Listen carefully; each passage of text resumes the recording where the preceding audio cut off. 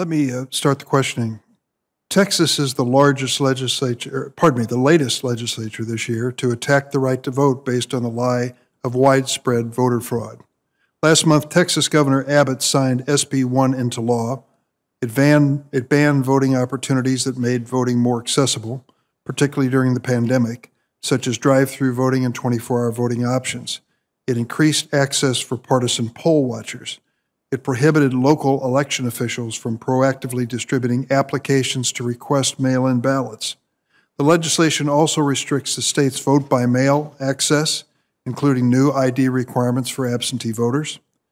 These voting restrictions come after voters of color used all of these same options at historic levels in the last election.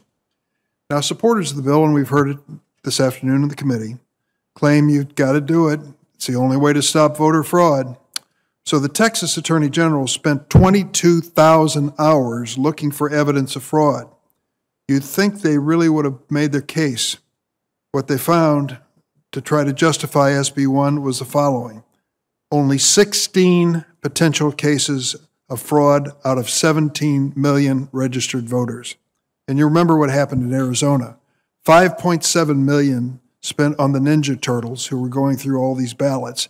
And the net result was more votes for Biden, fewer votes for Trump. So this notion of voter fraud is a ruse as far as I'm concerned. Where there is fraud and waste, we should oppose it, whatever party is trying to make an excuse for it. But in this case, there is no basis for it. I would like to ask you to put into perspective for just a moment. We know the discrimination based on voting throughout history. It's a horrible chapter, more than one chapter in our nation's history when it comes to civil rights after the Civil War.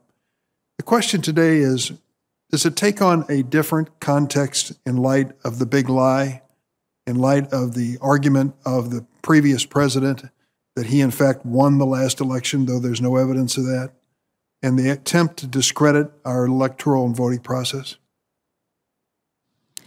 Thank you for the question, Chairman. The Justice Department believes that elections in our country should be open, fair, and free from fraud.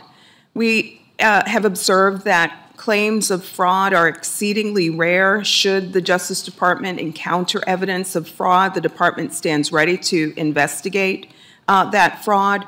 But what the Justice Department has observed is that voting discrimination is widespread. It is a current day problem across our country, in Texas and in many other parts of the country. The Justice Department spent several years tackling the state's voter ID law. We know that the state of Texas spent about $3.5 million defending that law. The Justice Department is here to make the case for restoring the preclearance provisions so that we can ensure that elections are free, open, and fair across our country. It seems when you read Shelby County and Bornovich that the argument being made by the Supreme Court is, sure, it was a problem in the old days, but it's just no longer a problem that would require preclearance. And yet you look back not that far in history.